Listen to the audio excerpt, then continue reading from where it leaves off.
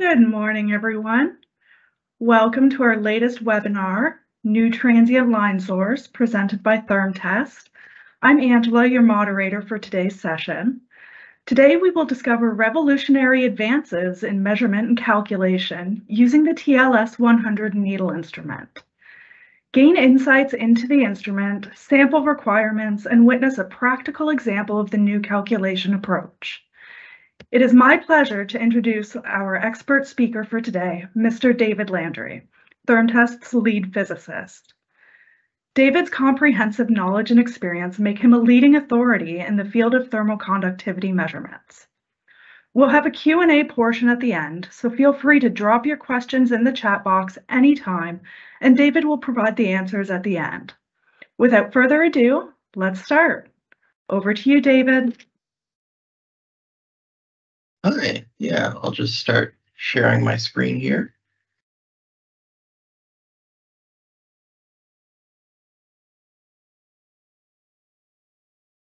I believe everyone should be able to see it now. Correct me if I'm wrong, and I'll just go right into things. As mentioned, I am David Landry, the lead physicist at Thermtest, and I'll be going over the Transient Line Source and its updated ASTM standard.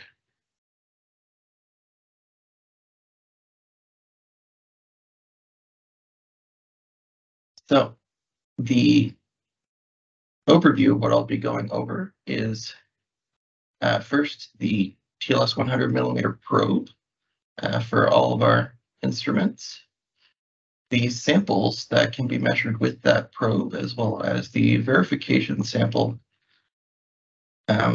that's recommended, the measurements that get performed via our probe and electronics, the critical change within the ASTM standard that was made in 2022 that required quite a bit of work to implement properly, and an example measurement and calculation that we performed earlier this year.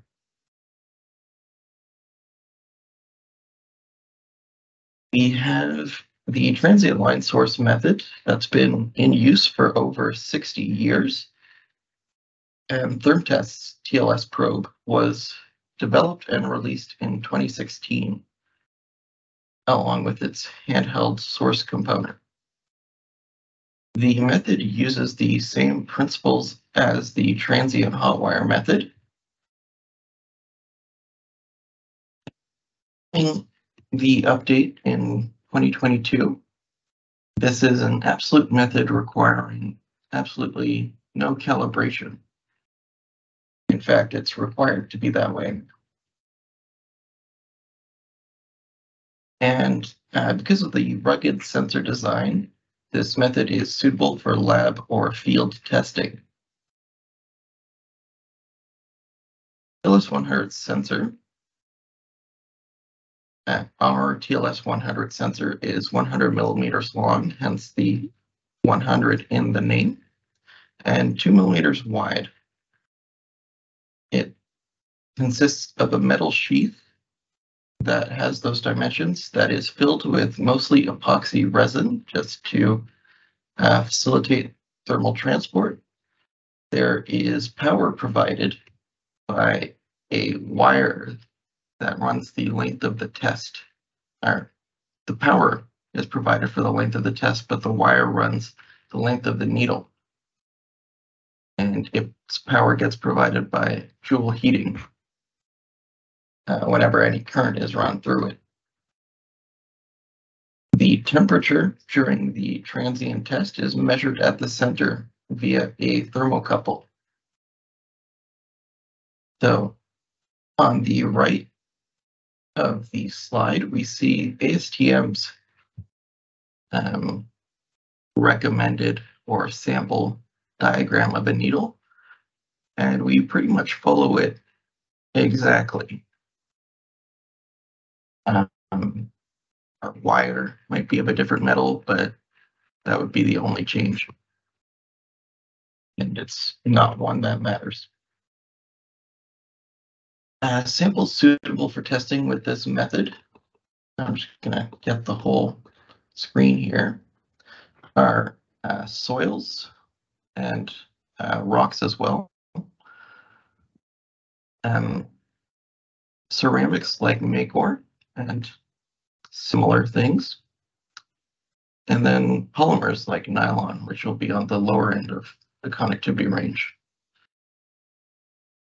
The conductivity range that it can measure is from 0.25 watts per meter Kelvin all the way up to 5 watts per meter Kelvin.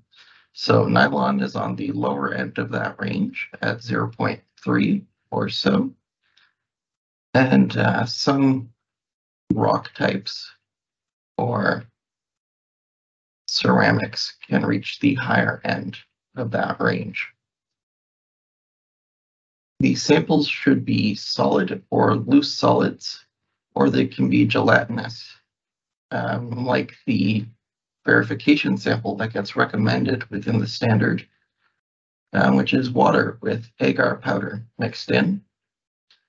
And this has a thermal conductivity of 0.606, which is not in the middle of the conductivity range, is on the lower end, but it's a very central value for polymers and loose soils, which are common use cases. And the final point about samples I'll make is that as of 2022, one of the changes, or the change, meant that the tests had to be longer in duration, which means that larger sample diameters are needed. And now samples need to have a minimum diameter of around probably 40 millimeters. And this depends on the thermal diffusivity of the material. Measurements get performed with our probe and whatever electronics are attached by basically just sticking your needle into the sample.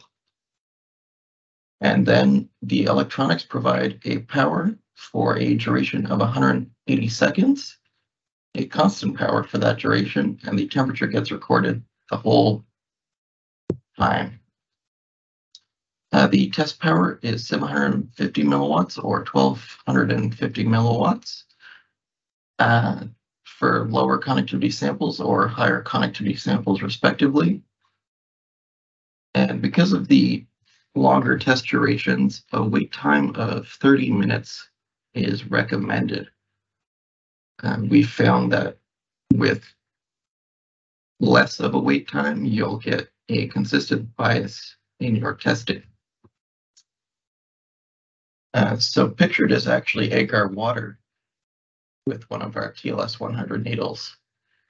And testing something like this is very simple, as you can just stick your probe in there. But for solid samples, there needs to be a hole drilled in them, and then thermal paste gets used to reduce thermal contact effects. So we come now to the ASTM standard and its changes that got made, prompting this webinar and the update to our calculation methods. So the standard is titled The Standard Test Method for Determination of Thermal Conductivity of Soil and Rock by Thermal Needle Probe Procedure. So nothing within the standard was changed except for two things. The previous standard accepted calibration, and it may have been required, but it may also not have been required. I don't recall. This calibration was to deal with short-term effects of the sensor. The transient line source uses the transient hot wire calculation method, as I mentioned before, which basically ignores all the imperfections created by the power or temperature source not being a perfect and infinite line. And because it accepted calibration, there was loose enough wording that basically any calculation method could be used as long as results were accurate. The updated version as of 2022 very explicitly disallows calibration. And this means that your test duration has to be massively increased to remove the effects of the sensor. It restricts the calculation method to only two methods of calculation: a linear fit to the logarithm of time, a linear fit of temperature to the logarithm of time, or a nonlinear fit of temperature to the logarithm of an adjusted time, where the time gets adjusted by a so-called time offset, which can be positive or negative. And this time offset helps overcome the effects of the sensor.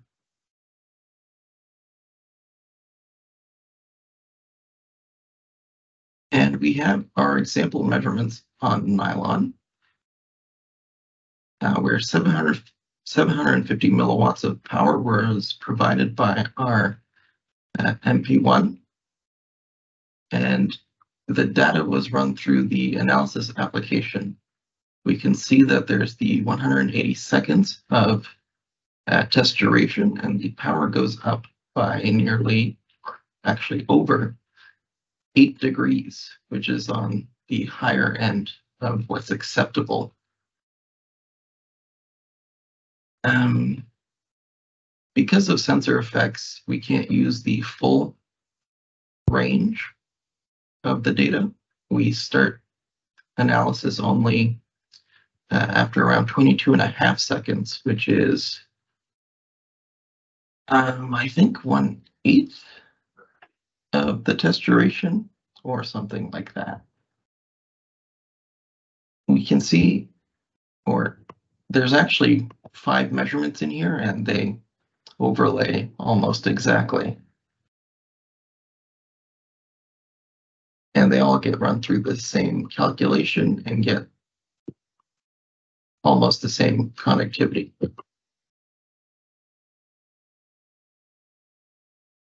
The results then are a measured connectivity of 0.33 watts per meter Kelvin with a relative standard deviation of 1.2%, which is quite good.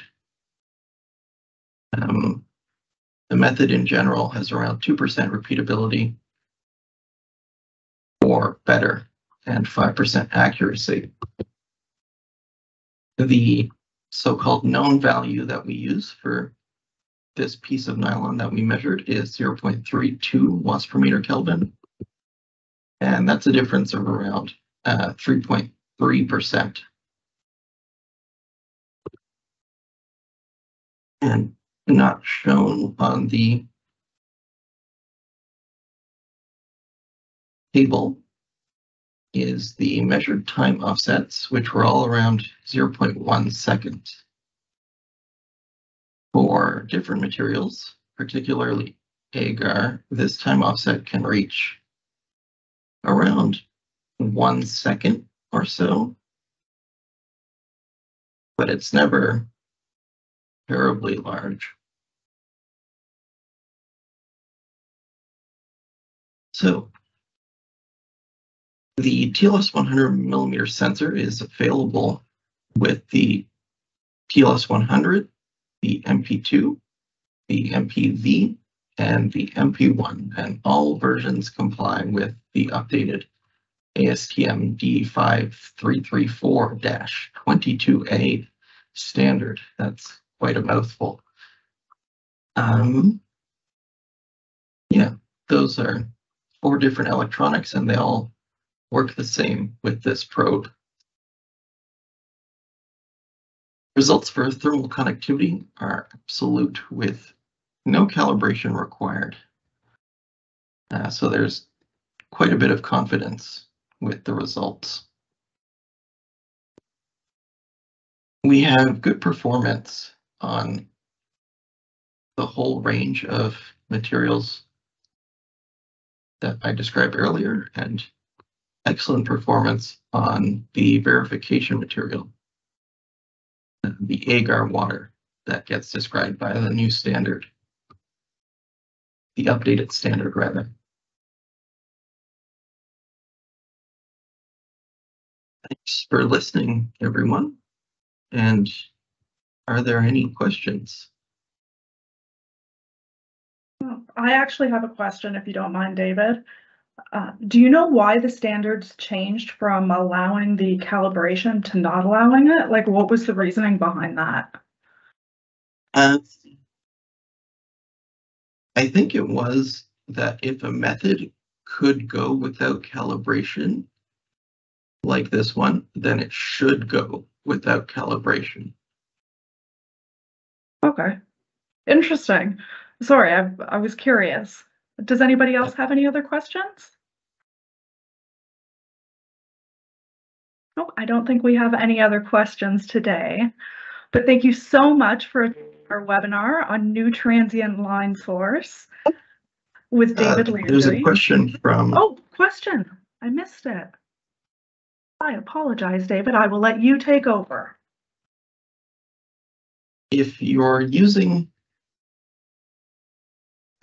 our instruments and purchased them prior to recently, then you can leave them as they are and test for 90 seconds.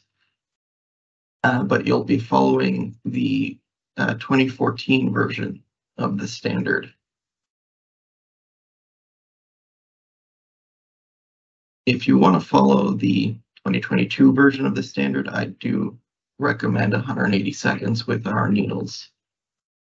With a different needle, then the test time could be adjusted.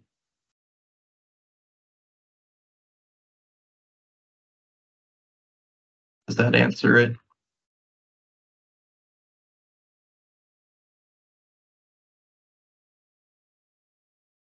Anyone else?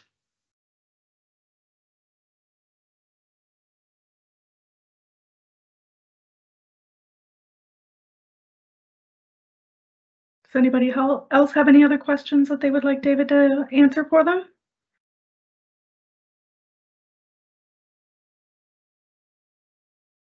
I don't think so. I think we've you got everything covered there and nobody has any questions right now. But if you think of any, just send us an email and we'll provide the answer as we can.